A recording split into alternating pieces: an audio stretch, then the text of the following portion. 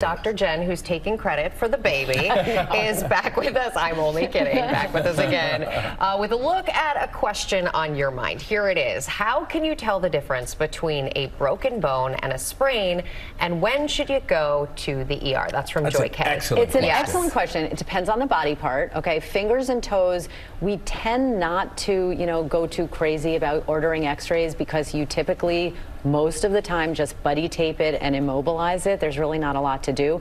The hallmark features of a fracture tend to be what's called ecchymosis, so that's a bruise, discoloration of the skin, a deformity, and that could be either a bump or something at a right angle, and pain. You also, other parts of the body, you want to look at the mechanism of injury. So anything that happened at high speed or high velocity or a force, if you've heard a snap or pop, that obviously is a very common and concerning sign. Could be either a soft tissue injury or a fracture. Obviously, if you can't bear weight, if you can't extend it through the full range of motion, different imaging for a fracture. It's an x-ray. For a soft tissue injury, it's usually an MRI, but it's not your job to be your own doctor. If you have a concern, see someone.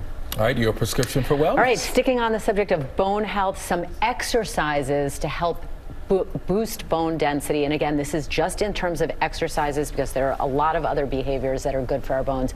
Weight-bearing exercises, you guys. Women, listen to me. You need to pump iron. Yes.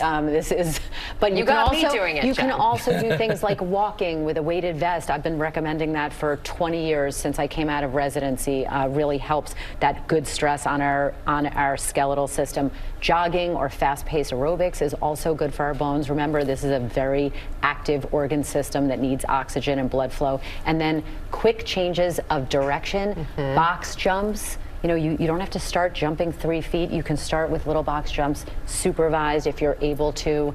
Dancing works, but agility is really important. This is, every man or woman, if they live long enough, will suffer osteopenia or osteoporosis. So take it seriously, folks. She could be a trainer.